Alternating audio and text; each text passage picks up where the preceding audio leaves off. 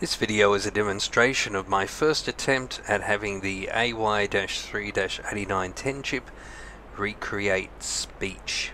In this case, I've recorded the phrase "OK". The key to recreating speech in this attempt is to use pulse code modulation, or PCM, to create waveforms that approximate the complex waveforms present in speech. Now, I've covered this topic of PCM in a previous video, and I recommend watching that if you're unfamiliar with this mode of AY chip operation. The first step in having the AY chip recreate speech is to make a voice recording. I recorded the phrase "OK" both as an audio recording and also as a digitized waveform on a digital oscilloscope. The digital oscilloscope records the amplitude of the sound at a rate of around 10,000 samples per second. These values were transferred to a computer in the form of a CSV file. Given the restricted memory of the microcontroller that I'm using to control the AY chip, I reduced the total number of samples to 2,166. I also reduced the space between the O and K parts of the OK phrase. The amplitude of each of these samples is mapped to a 4-bit number, as shown here. This represents the O part of the OK sound. You may notice that the values don't actually range from 0 to 15. This is the same in the K part of the OK sound also. They're instead mapped to values of 0 to 14. This was because of time constraints. I simply plugged these values in to the mapping spreadsheet I used for the sine wave analog from the previous PCM video. At this point, I simply wanted to quickly prove that I could recreate speech. These are the 4-bit values converted to hex values. These values are in an array, and these are read by the microcontroller and passed to the AY chip's amplitude registers. For those interested in the code I've used, stick around to the end of the video where I go into it in greater depth. You've waited long enough, here's the result. Okay.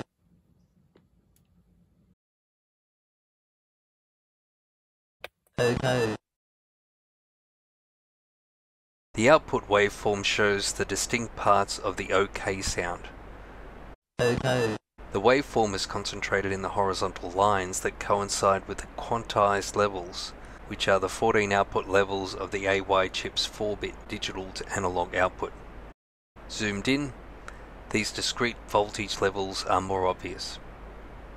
This is a side-by-side comparison of the natural and synthesized voice recordings. Even though the oscilloscope timescales are different, the main sound components can be easily seen in both. The quantized nature of the synthesized voice clearly differentiates from the natural voice recording.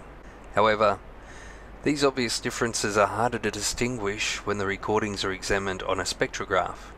Can you identify which one is the natural voice and which one is the recreated voice? The left side contains the natural voice recording. OK. For comparison, the digitally recreated voice again. Okay. OK. Okay. The human voice contains many different frequencies, and these appear as striations on the spectrogram. It's this arrangement of frequencies that give the human voice its distinctive character. The digitally recreated voice also contains these striations. And in this spectrograph, I've identified at least 5 frequencies occurring simultaneously. So there you have it, my first attempt at speech reproduction using the AY chip. In future attempts, I'll use the full 4-bit values from 0 to 15, and I may even try using pulse width modulation as opposed to pulse code modulation. For those interested in taking a deeper dive into the code that drives this, stick around. For this project, I'm using an AY-3-8910 microcontroller chip, identical to that which powers the classic Arduino Uno board. I've programmed the chip in C++, and this microcontroller interfaces directly with the AY-3-8910 chip. The function starts with the initialization function, which simply resets the AY chip's registers. Then I set all of the bits in the enable register, register 7. The lower 6 bits control all of the tone and noise generators. These bits are active low, which means we need to write 1s to each of the bits in order to disable them. The next step is to initialize the variable that will contain the values to be written to the amplitude registers. The value read from the data array will be read into this variable. The next part of the function is the loop. The array contains 1083 8-bit words, and this loop cycles through these sequentially. In order to save memory space, each 8-bit word in the array contains 2 4-bit values.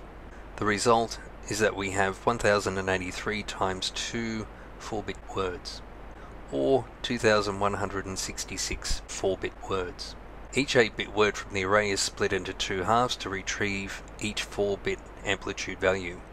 First, the lower half of the 8-bit word is read, then this is transmitted simultaneously to the 3 amplitude registers. The output is now set to the corresponding DC level. This DC level is maintained for a short period of time. This delay changes the playback speed of the digitized recording. The upper 4 bits are now shifted right 4 times to now sit in the lower 4 bits of the word. The upper 4 bits are reset, and now this 4-bit word is sent to the amplitude registers. After another delay, the next word is read from the array, and the process is repeated. So to summarize, as each 8-bit word is read, the lower 4 bits are read and sent to the amplitude registers first, then the upper 4 bits are sent. The result is the complex waveform from which the speech is composed. And it's as simple as that. This is my first step into speech reproduction. I'll attempt to make improvements and post these improvements in future videos. In the meantime, if you have any comments or questions, please feel free to leave them in the comments section below. Thanks for watching, and have a terrific day.